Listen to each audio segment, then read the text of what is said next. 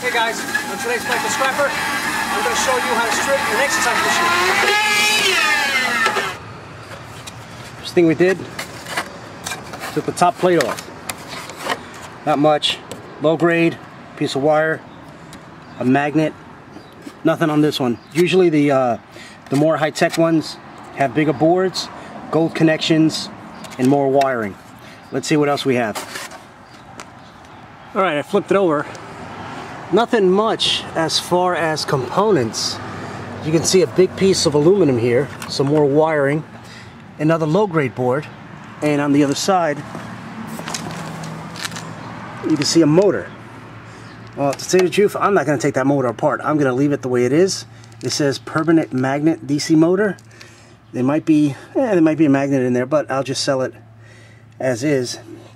For the rest of it, just sell it as scrap. Cut the wires and just sell the rest as light steel. Alright guys, visit me on Mike the Scrapper at facebook.com/Mike the Scrapper. Like, comment, subscribe. Till then guys, I want you to see what I have up next for Mike the Scrapper. Till then, peace!